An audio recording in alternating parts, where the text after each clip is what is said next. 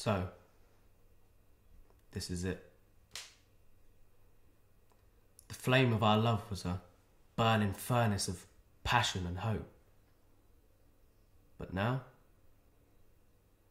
the flame of our love has dwindled under the bitter cold frostiness of your heart. Everything we had,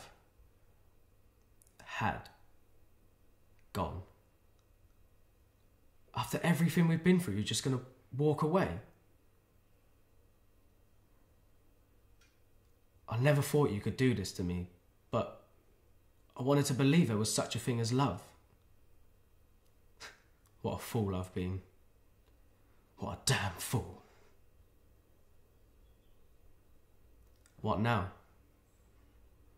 I can't live knowing you're out there able to inflict this kind of pain on others. So I'm gonna have to kill you. Don't look at me like that. Please, Stevie, you don't have to do this. I love you, Stevie. Take me back and we can be together forever.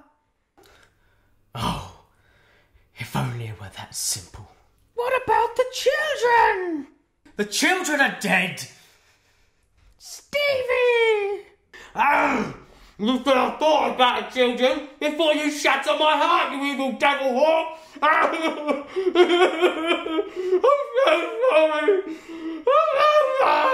so sorry! I'm so sorry! So delicious!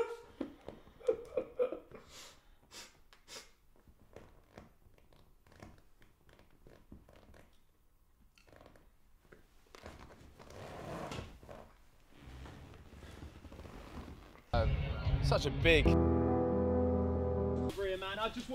Good evening. And turn I'm that back, Steve. Anyway, look. Who's this joker on the floor? The body of a male jogger was discovered in Dagenham Lake this morning by a local dog walker. The identity of the man has been confirmed to be charity worker and fourth-time Humanitarian of the Year award winner, Dave Fisher.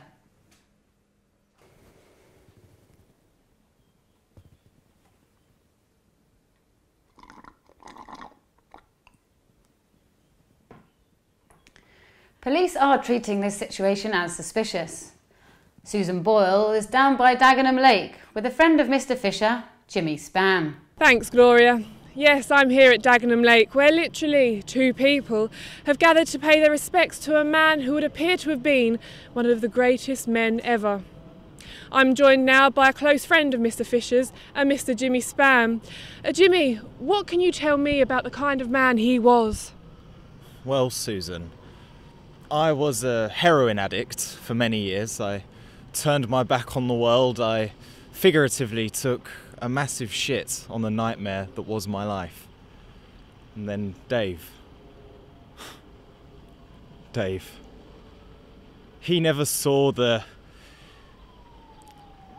crack-snuffing, piss-soaked tramp that everybody else saw. He saw a man who needed help and a bath. And I'll never forget the day that he saved my life. He looked at me. He looked into my soul, Susan, into my very being. And he said, "Sort it out, mate." That hit me hard, that did. And I did sort it out, yeah? I mean, since then, you know, I felt the overwhelming urge to take an ecstasy or whiz my tits off to Spaceland, but I don't. And it's all because of Dave. He brought joy onto everyone he ever met. He was a glimmering light of happiness in an otherwise dreary world, like a bucket in a sandpit. And what kind of an impact would you say his death has had on this community? Life. It doesn't seem worth living without him. In all seriousness, Susan, I'm going to go home now.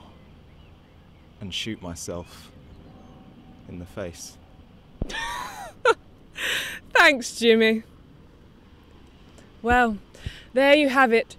The death of Mr. Fisher has literally torn this community apart.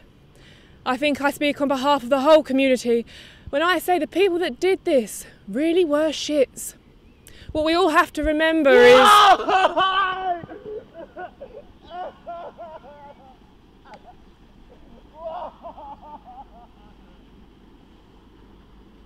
Oh dear, it would appear someone's a bit ducked off.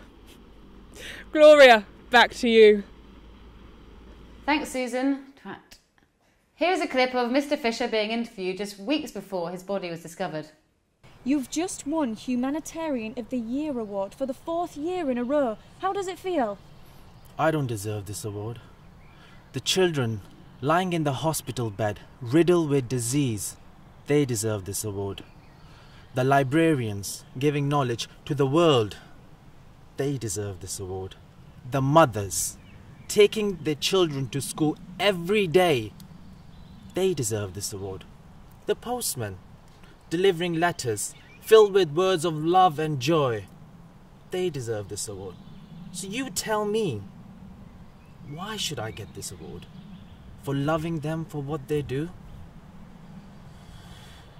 Life is just like a wheel, and that's how I roll.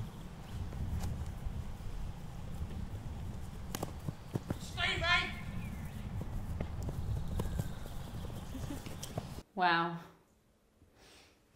The greatest man ever? Probably. In other news, the Duchess of Cambridge gives birth to her 2nd child. But the question we're all wondering is, who actually gives a fuck?